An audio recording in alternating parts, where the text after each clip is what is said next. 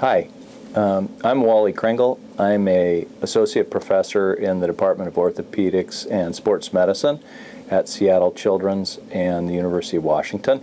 I'm going to talk today about the evaluation and management a little bit on the problems of back pain in children and adolescents. Basically, we're going to go over the really common conditions that are associated with back pain that will represent the vast majority of kids you see with back pain. And we'll talk a little bit about the rare things that everybody's worried about, but are actually quite rare. We'll also talk about the underlying incidence of back pain and the myth that it's an uncommon and rare problem. As I said, we're going to talk about the evaluation of back pain in children and adolescents, and maybe a little bit about managing it. When we think about evaluating back pain, most people think this is a big burden on us. But in fact, as orthopedists, most of the patients we see are coming in about something with pain. People tend to dread the evaluation of back pain in adults, but it can actually be quite interesting. Instead of seeming boring like watching grass grow and putting you to sleep, hopefully this will be at least a little bit educational and keep your interest. As orthopedists, neurosurgeons in family medicine or pediatrics, we essentially won the lottery because we get to evaluate so many people with back pain. We get a lot of training in medical school and residency about adult back pain because it's a large burden of disability, and it's very common. We think of it as really common. We're taught that if we take x-rays of adults with back pain, they're going to be the same as people that don't have back pain, that it's almost always going to go away no matter what we do, that most of it's caused by degenerative arthritic changes, and that it's almost always benign unless there are neurologic symptoms, you have significant history of weight loss or previous history of malignancy or major trauma. And so we basically tend to learn to treat it by benign neglect almost, at least for the first couple months. We're also taught that back pain in children and adolescents is really rare. There's lots of studies from the past that say back pain is rare in kids, and that it may denote a very serious problem. The situations where kids come in with what seems like minor back pain and eventually are found to have a spinal cord tumor or another malignancy or leukemia get a lot of attention, but they're actually really rare in comparison to the general large incidence of kids with back pain. So, is it really rare? Well, there's a couple studies that have looked at how rare back pain is in kids. Dr. Skaggs in Los Angeles interviewed 1,540 children between the ages of 11 and 14 years, and 37% of them had experienced back pain in the past, and 34% had limited their activity due to back pain, and 14% had actually used medication for back pain. This doesn't seem like a rare condition. There's a study by Dr. Cora Visas looking at the incidence of back pain in children by age, their year in school, and we look at the incidence in girls and in boys. This is for lower back pain, and we see that up to 70% of girls in the 6th grade have had lower back pain. It's a little less common in boys, but it gets more common as kids get a little older. We look at the same statistic for thoracic back pain, something that we don't think very much about typically. Really common again in girls. 70%, 30, 40, 50%. These are really common issues. When doctors think that they're rare, and they usually denote a very serious underlying medical problem, it sways our feelings about it. So we looked a few years ago at how common it is here, and we found that in one fiscal year, the Department of Orthopedics had over 2,000 clinic visits for back pain in children. In the past, it's been noted that 50% of the time we can find an identifiable cause. That means 50% of the time we never do. So when we think of back pain in children and adolescents, we're trying to look at the really common problems. We're gonna not really talk about this one. Kids that have been in major accidents, major car accidents, they've fallen out of a tree, that's a separate group of patients that we're not really going to consider. If you're at a trauma center, this is what you're seeing, but this is a very small percentage of kids that come in with back pain. You do need to ask about it, and you particularly need to ask teenagers who might have been out with their friends and don't want their parents to know that they fell out of a two-story window the day before. But you need to ask about it. But generally, we're talking about kids without a major trauma history. So the most common problems we're going to see are acute spondylolysis. Spondylolysis is a stress fracture that's very common in the lower back. Chronic spondylolysis, which is an acute spondylolysis that has been around long enough that we'll call it chronic.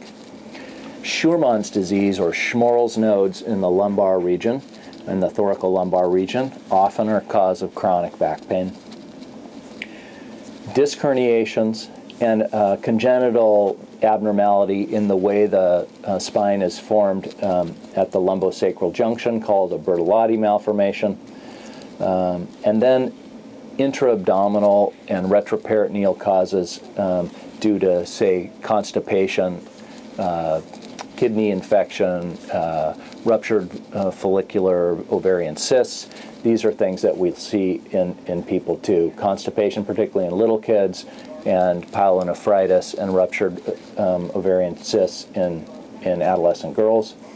We do also see disc herniation and degenerative changes present in fairly young kids, young teenagers often. But unless you find one of these, the next most common, and possibly the most common overall, is there are many names for it: functional back pain, nonspecific back pain, RSD, soft tissue back pain. Basically, with every fancy test we can do, we can't find a reason for it. We can't find an identifiable anatomical cause for it, and it's a big problem that we see a lot, and we'll talk a little bit about what we can do about that and what gives you clues that that's what you're going to be dealing with.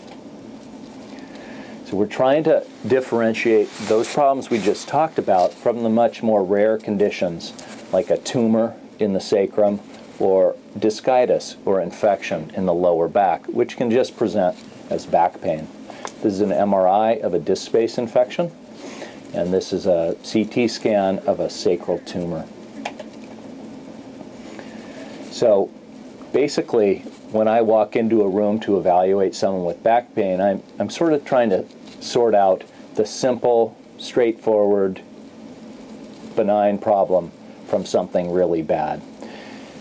And I'm trying to look at, does this patient have a set of symptoms, findings, and history that's consistent with one of the classic common problems, or should I be worried that there's something unusual going on, one of those rare things?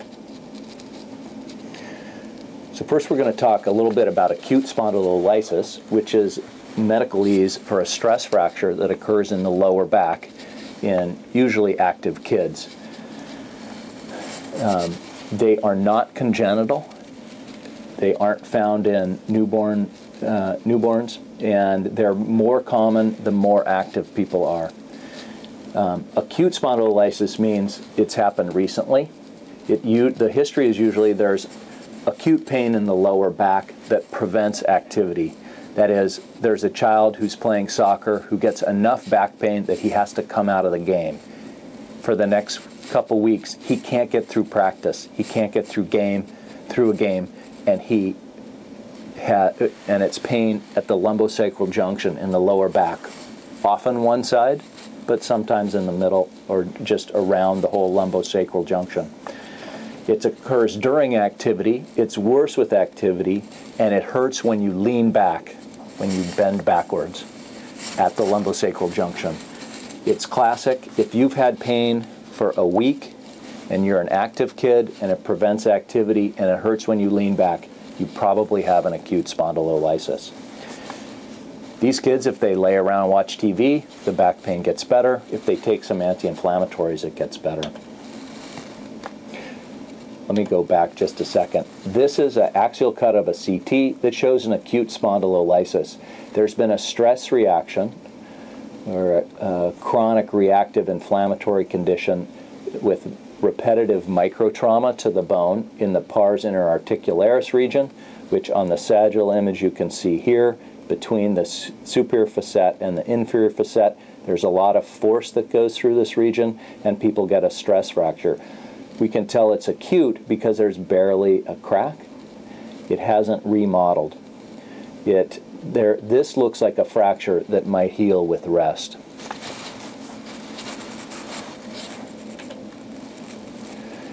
Usually it's in kids that are active and they're hyperextending their lower back with these activities, and they're putting a lot of load in the lower lumbar region, particularly at L5-S1 and L4, where these fractures are most common. The vast majority happen at the L5 vertebra.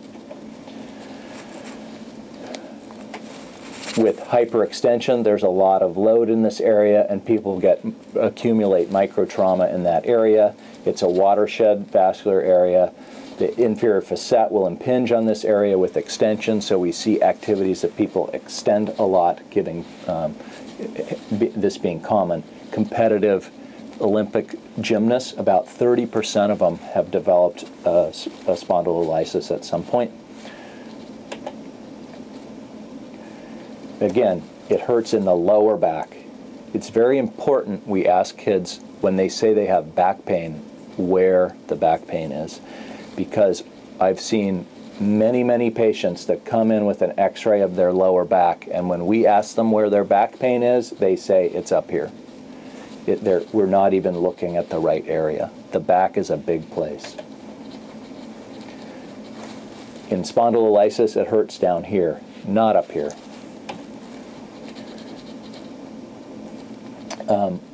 Often in the early stages, if we get a plain x-ray, it will be normal. We can also identify it by obtaining a bone scan, which shows markedly increased uptake, even at the stage when the x-ray is normal. At the pars interarticularis, it can be unilateral or bilateral. In this study, published in 1995, a group looked at a large number of patients that had acute spondylolysis that presented with pain in their lower back. They got a CT scan of their lower back at the time of diagnosis was made, and then 6 months later. The treatment, if they had a spondylolysis, was brace and no sports for 6 months. That was the prescribed treatment. We don't know whether the kids did it. When they looked at the 6 months follow-up to see whether that stress fracture had healed,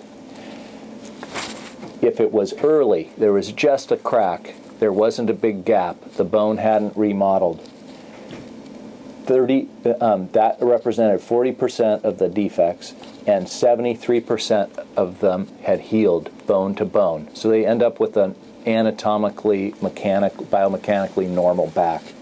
In the ones that were mid-stage, it was starting to remodel. There was starting to be a gap. It had probably been present for three months or so. Only 38% of them looked healed at follow-up. And if it was late, if there was an established gap, the bone was completely remodeled. The area was filled in with scar. The odds of healing at follow-up at 6 months was 0%. So what do we know about that? If we have people rest and brace when they present early, they'll probably heal, particularly if it's just unilateral. If we wait, if we have them go through physical therapy for months and months and see whether they're going to get better, we let them play like we would an adult. We'd encourage them to remain active.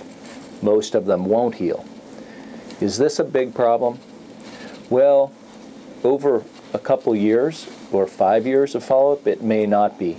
In the long term, though, in young adults, 20s through the 40s, there's a fairly significant percentage of people with chronic low back pain where it's due to a chronic spondylolysis or spondylolisthesis that end up very disabled from it.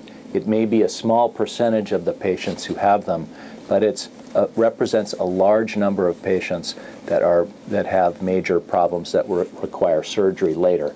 And it's probably better to end up with a biomechanically normal back. So we think that for acute spondylolysis, you're probably better off stopping your activity, resting, plus or minus using a brace.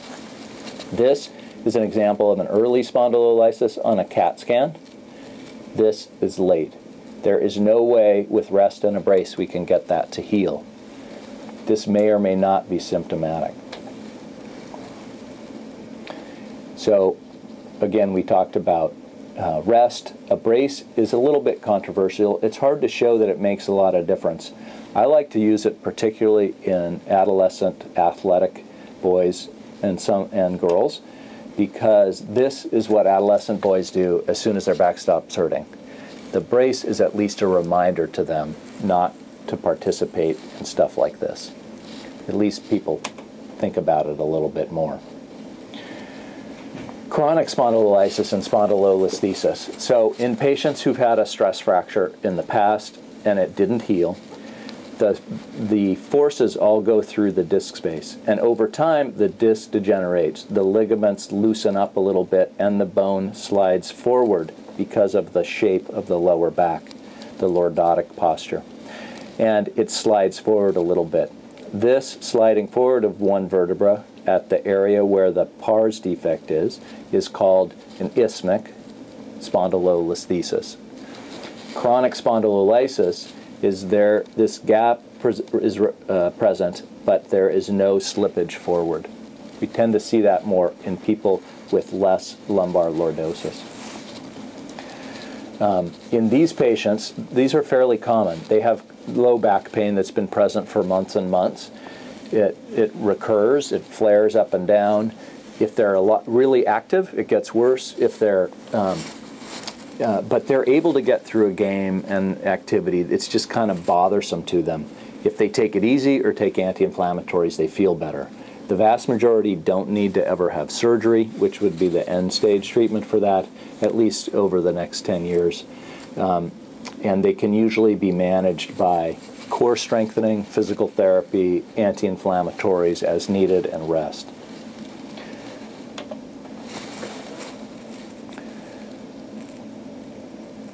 This is an appearance of a chronic spondylolysis with a grade 1 spondylolisthesis. We see the gap there.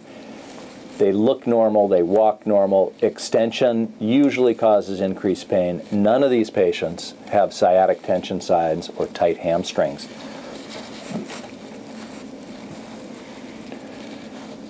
The next most common problem we see that for some reason people often have trouble recognizing is Schurmann's, lumbar and thoracolumbar Schurmann's.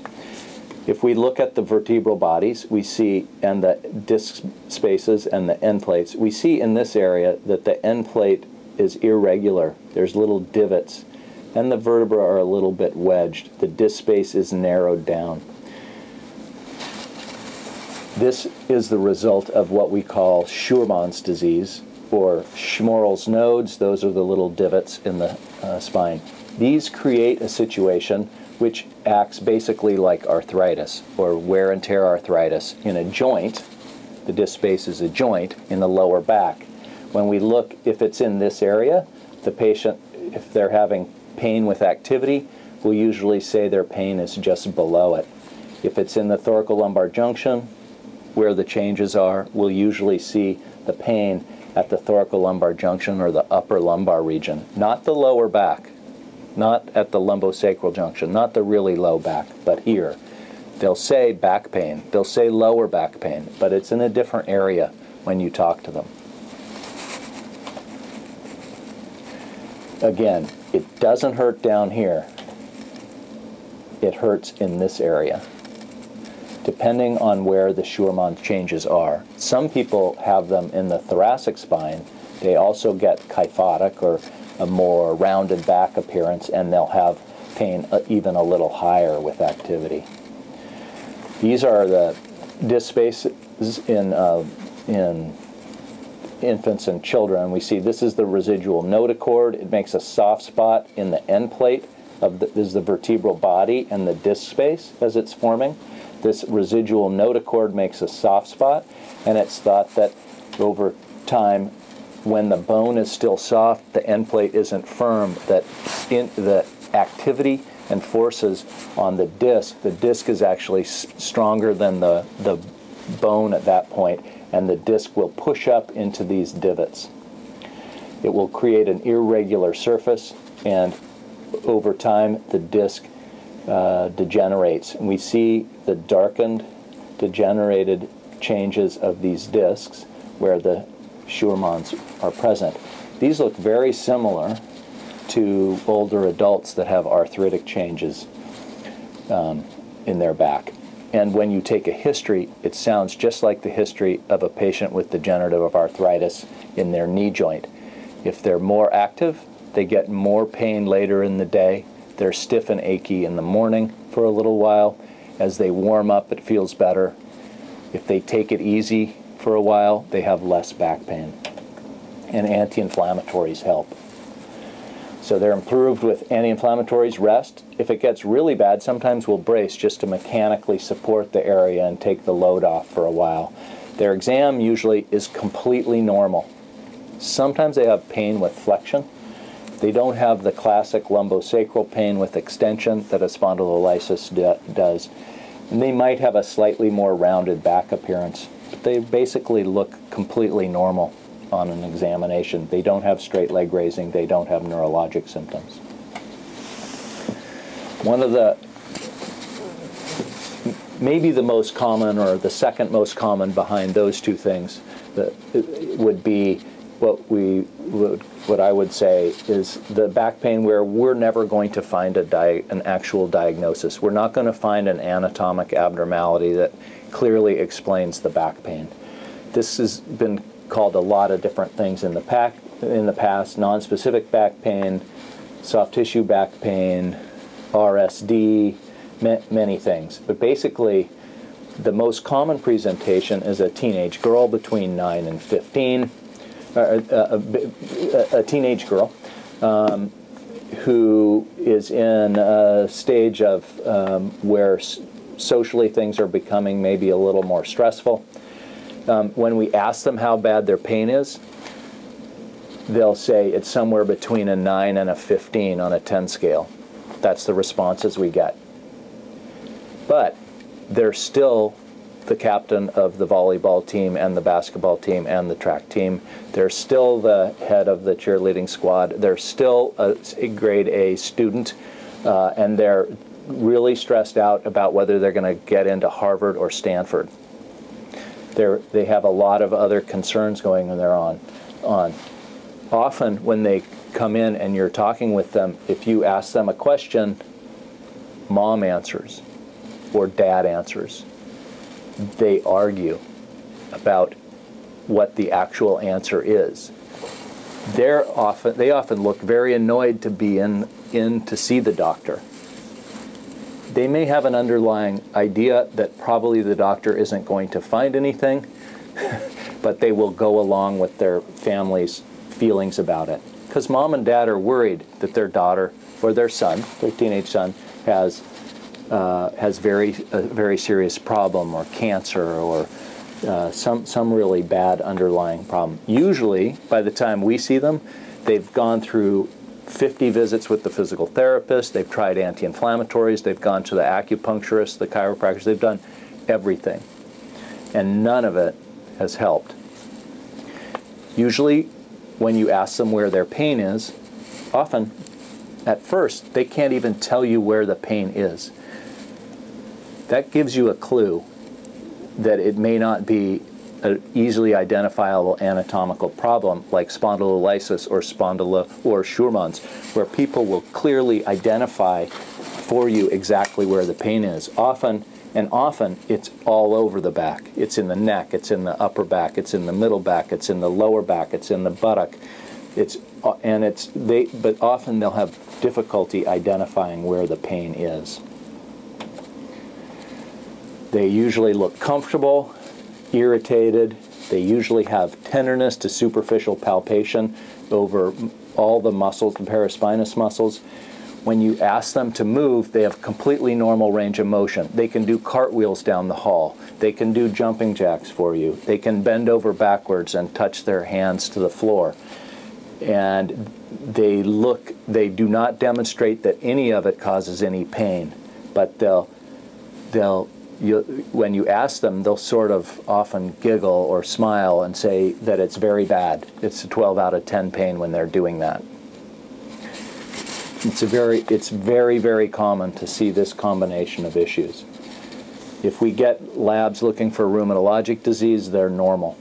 CBC, SED rate, CRP, HLA-B27, rheumatoid factor, we can get every test. They're going to be normal.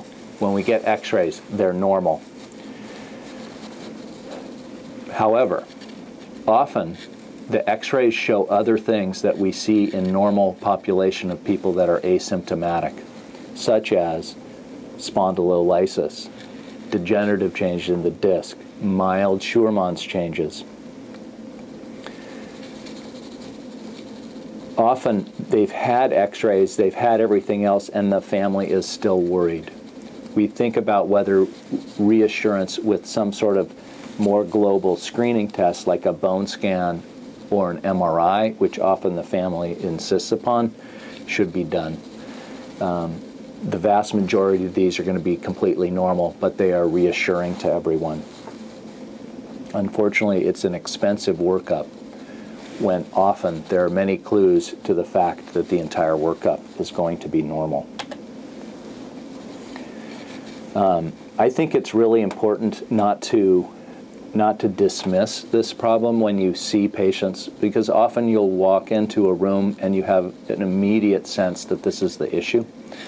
However, it's very important that you be sincere, that you be thorough, that you try to convince yourself and them that there really isn't a bad problem going on. Be open to the possibility. You may need to start getting into a discussion about chronic pain and the other factors in life that may be more effective at improving their situation and their pain than more physical therapy or more medication or more tests, because this becomes a very frustrating problem for the family and expends a huge amount of resource when often people are better redirected towards other types of treatment. We often refer to our adolescent medicine colleagues and some of them are extremely good with chronic pain issues, which are very common in this population. Often the screening tests and the questions that adolescent medicine people get into identify some really unusual problems going on at home and in social life. Some examples: a brother was choking the girl nearly till unconsciousness frequently, and no one was doing anything about it. She hadn't let anyone know. She was scared. Mother getting drunk every night and screaming at the family. This we see a lot. There have been multiple recent deaths in the family. When I ask if there's anything else stressful going on in life, we'll often have the mom or dad and daughter or son look at one another and give funny looks and then say no, but clearly there's something else going on. Separations, divorces, abuse going on at home. And the other situation we see is high-level athletes that are really not interested in pursuing their sport, but their parents are. So even though we think of disc herniation and degenerative changes as being an adult problem, we actually see them in adolescents fairly often. They often are undiagnosed for a long time because people don't really think that a 10-year-old or a 12-year-old or a 14-year-old could have a disc herniation. And they have basically the same set of symptoms. Sudden onset of pain in the lower back, proceeding to pain in the buttock or thigh, or what we think of as sciatica. Frequently has been present for a long time. It seems to me that they usually don't get better on their own, and there's probably some reasons for it, because most of them are protrusions, not extrusions, and the body doesn't reabsorb them over time. And they're strong, healthy disc tissue as opposed to in really severely degenerated discs. Sometimes there are end plate fractures associated with them that will heal and give a big bony prominence. They usually hurt with flexion rather than extension, and that gives them pain in their buttock or thigh. They often come in with a list. Sometimes they're referred because they have scoliosis, because they're standing so awkwardly, their body trying to move away from the pain. They're usually stiff on forward bending, and they virtually all have what we call a positive straight leg raising signs, which is irritation of the nerve root as you straighten out the leg, because it pulls the nerve root into the underlying disc. This is, I think, a 13-year-old with a disc protrusion that's compressing the S1 nerve root on the left side. If time and the usual physical therapy, anti-inflammatories, etc., don't help, sometimes we actually do discectomies, microdiscectomies in children, and they usually get better. The other thing that's fairly common in unilateral lumbosacral back pain that has failed to respond to other treatments is a Bertolotti malformation, where there is a segmentation anomaly at the lumbosacral junction. The transverse, what should be a small transverse process like here at L5, the body had trouble deciding whether to completely separate and turn this into soft tissue, or whether it wanted to remain part of the sacrum on one side. So this transverse process is enormous, and it touches the sacrum, and it acts like a pseudoarthrosis or a non-healed fracture, where the bone rubs on the bone of the transverse process, rubs on the bone of the sacrum. They'll identify where their pain is. Again, increase with activity, better with anti-inflammatories and rest. A bone scan will be hot here. A CT scan shows it looks like sclerosis and a area of reactive bone. If it can't be relieved by the usual rest, anti-inflammatories, brace, activity modifications, core strengthening exercises, and is too lifestyle limiting, either a resection of that area or fusion of these two bones together will usually resolve it. This is an example of the same person. Often there's a sort of a residual or vestigial disc at the level, which was sort of only partially completely separated from the sacrum, as opposed to a normal lumbosacral area. And then when we get a bone scan, we see a lot of uptake where that pseudo-articulation is present. This is someone who improved after fusion of that area. This is a representation of the CAT scan, where we see this small zone where the bone is touching and irritated. It looks like a pseudo joint. Some of the rarer problems that we run into are discitis, where there's an infection that comes through the bloodstream and settles in the poorly vascularized disc space and slowly festers. Usually it presents as just lower back pain. It takes a long time till people get sick or a fever, and it takes a long time until there are any x-ray changes. This is a couple months after presentation. All we see is the disc space looks narrower. This took a few months to get to this stage. This is what an MRI looks like at that point, and over time it can completely destroy the disc space and the bone fuses together.